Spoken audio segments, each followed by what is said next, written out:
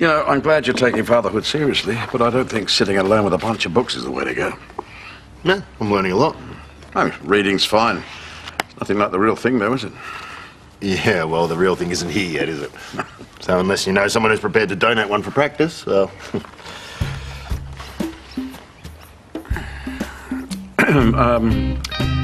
I'll be back soon.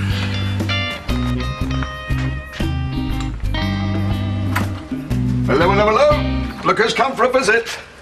What have you done? You need some proper practice. Please tell me you haven't taken someone else's kid. Oh, what is that? This little chap is for you. You bought me a doll. Not just any doll. A training doll. They use these in classes for the young mothers. Behave just like the real thing. And where did you get one? Community centre. Just so happens I know Phyllis, who coordinates the parenting groups. It's the closest you're going to get before the real thing arrives. Yeah, I've seen a doco on these. They're for teenage mums with no idea. Just take it on for a day. Oh, no thanks. Hey, how do you think you're going to cope with the real baby if you can't even handle a training doll? Maybe you're just scared. Not going to fall for that one. One afternoon, then. Come on, look after him, and I promise I won't criticise your books again. Oh, he's a cute little fella, don't you think? All right, fine. Great, great.